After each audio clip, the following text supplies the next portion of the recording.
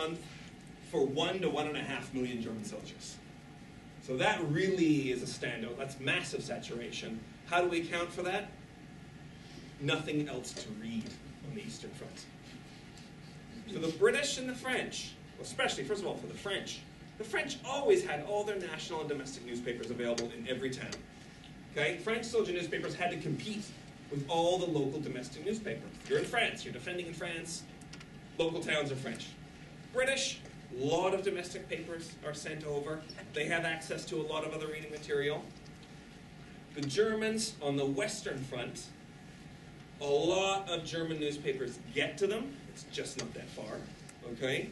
And a lot of German soldiers, especially officers, can read French, okay? They have access to all kinds of material.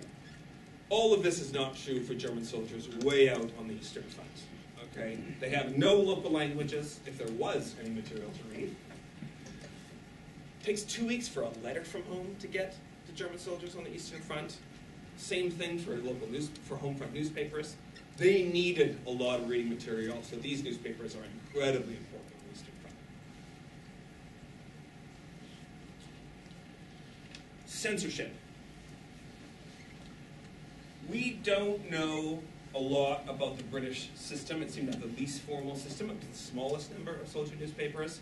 So we don't have any formal archival material laying out how British newspapers were censored. We know officers would have looked at them as British officers read letters from soldiers. There's one editorial in the Minden magazine, one of the most popular of the British newspapers. We are not allowed to insert the names of the various places we go to. Neither are we allowed to discuss too minutely the ins and outs of our prolonged misunderstanding and unpleasantness with the Germans. Neither are we permitted to criticize too freely our political enemies or friends. That's about as close as we get to how the framework of censorship worked for the British newspapers. The French, more formal. An apparatus was set up in 1916 with kind of directives to officers that they had to look over and make sure that these newspapers weren't undermining morale or anything of the sort. But it becomes much more formal after the French mutinies in 1917. After the French army mutinies in 1917, then there are an actual official apparatus set up where a copy of every French soldier newspaper has to go to general headquarters and be looked at before it's allowed to be printed and seen. The Germans, unsurprisingly, had the most formal network for censorship. It was by far the biggest apparatus of soldier newspapers. From 1916, they have a system similar to what I just said for late in the war for the French. A copy of every newspaper has to go to German headquarters to be looked over. In addition to that, the German, and the War Press Office is what it was called for Germany, everything had to go through the War Press Office and be sent out again. And the War Press Office itself wrote articles itself and sent them to the newspapers, asking the editors to put them in the newspapers. We know from correspondence that the editors hated to do this because they said, write in letters, we will lose our audience if we put your propaganda pieces in them. I mean, these stories, once in a while they would put them in, so I've seen some of these stories.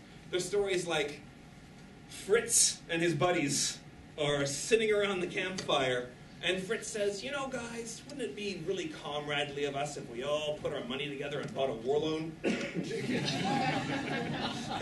Ham-fisted. I mean, this propaganda was so poorly done that there's a 1937 Nazi dissertation about the German soldier newspapers in the First World War.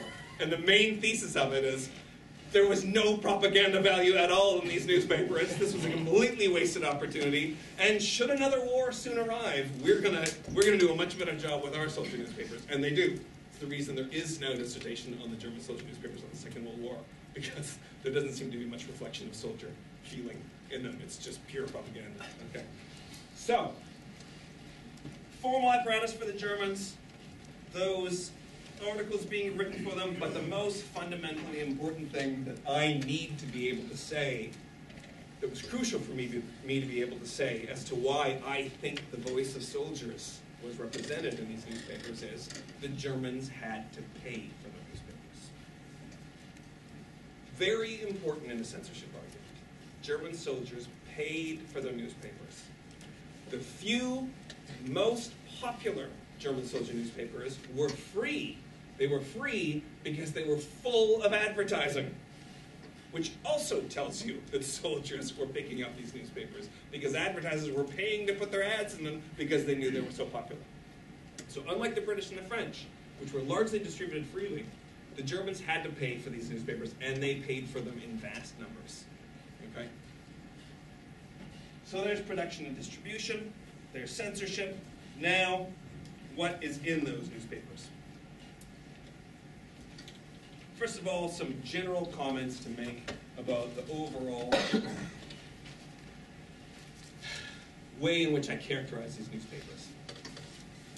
It struck me by doing this directly comparative dissertation, where I was constantly working. If you're in the J. Winter School of History, you're always dealing with British, French, and German sources. He does everything in a comparative way. So I'm trained as a comparative historian.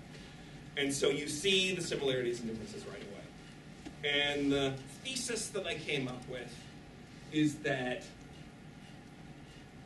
soldiers, there is a long continuum in terms of how much soldiers talk about justifying what they're doing. And it depends on the context. And the context here is from French soldiers on French soil defending French citizens to Germans on French soil attacking French people. These people, the French, spend no time justifying the war. Spend no time telling themselves they're doing the right thing. These people, the Germans, spend a lot of time telling them that they're fighting a war of defense. Yes, we're everywhere on French soil or Russian soil. None of our soldiers are in Germany, but this is a war of defense. So, you see this across all these newspapers. The French newspapers are, the major way to distinguish them is incredible honesty. They talk about the war in the most open and honest way that the other newspapers don't at all. Because they don't have to justify anything. They're on French soil defending France. The British are in this weird, vague world. Okay? Yes, they have the luxury of knowing they're on the defensive, but they're defending French people. It's hard for us 100 years later to think of how absurd it was that British people, Canadians, died in muddy fields for French people. That is so normal for us today. We've been allies now for a very long time. 100 years ago, there would have been, 40 or 50-year-old editors of British soldier newspapers who all they knew were 500 years of hating and killing French people. And here they are defending French civilians from their classic ally, the Prussians. It's usually the British and the Germans killing Napoleon's armies. That's the normal way of the world, and it flips over within a few years in 1914. So the British have this really vague approach to the war of, yes, we're defensive, but why are we here? They're not invading Britain, but vaguely, yes, Britain will change. If Germany defeats France, then our way of life in Britain might change, maybe. So it's this really vague way of justifying the war, which, as they're British, is completely masked and covered through relentless humor. Everything is a joke. There is no facing up to reality in the British newspapers. It's almost a form of self-censorship. Endlessly making a joke out of everything, as opposed to directly facing the situation that they're dying in Flanders fields defending French people. Jokes, jokes, jokes.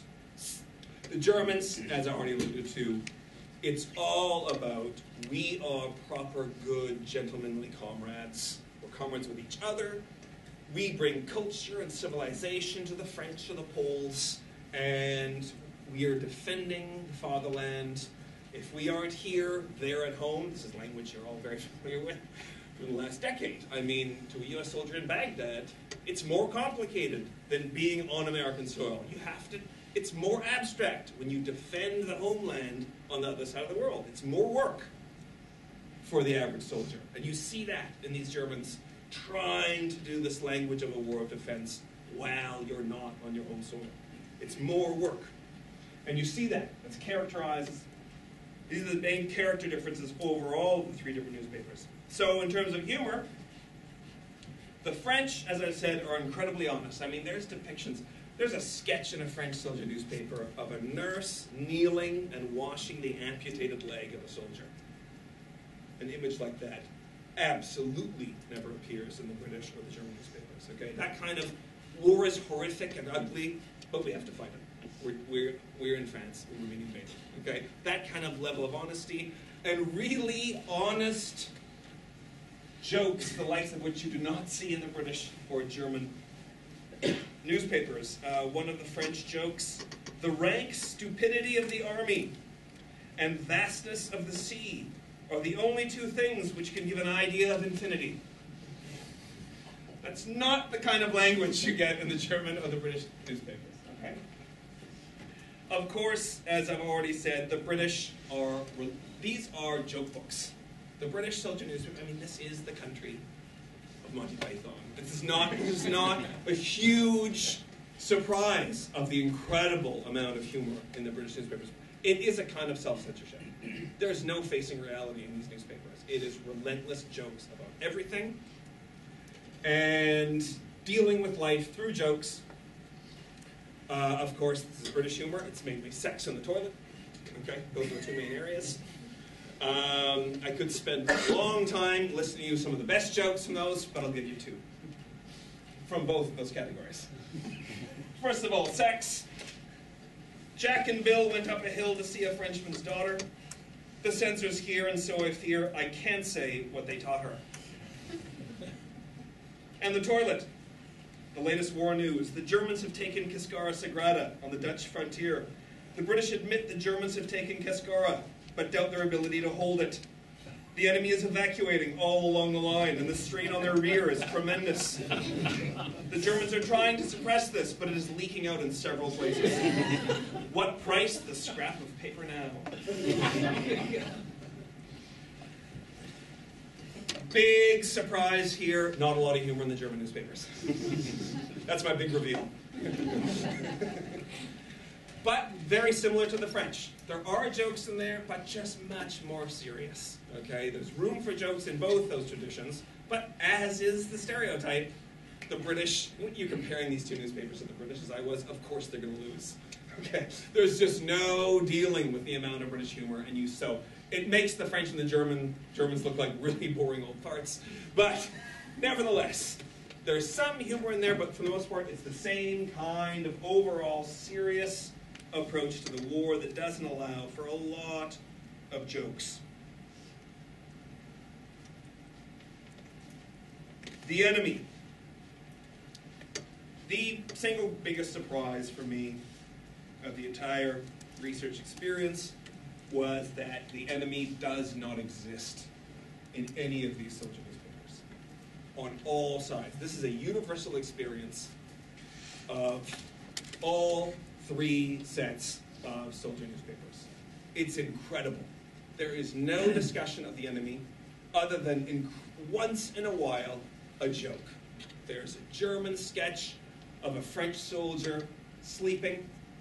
It's called The Poilu's Dream, French soldier's dream. There's the cloud bubble above his head, and it's a brand new suit. So the French soldier's dreaming of having some nice clothes. There's a British joke. German soldier yells over, "Hey, I've got a wife in Birmingham." And this British soldier screams back, "Keep your head down or there'll be a widow." Just little tiny snippets. That's it. There's no discussion of the enemy. There's no discussion of violence. There's no discussion of no man's land.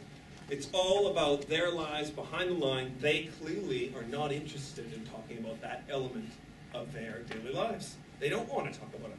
They're not buying these newspapers to read about the horror of the war. They're trying to forget the little bit of time they're outside of the trenches.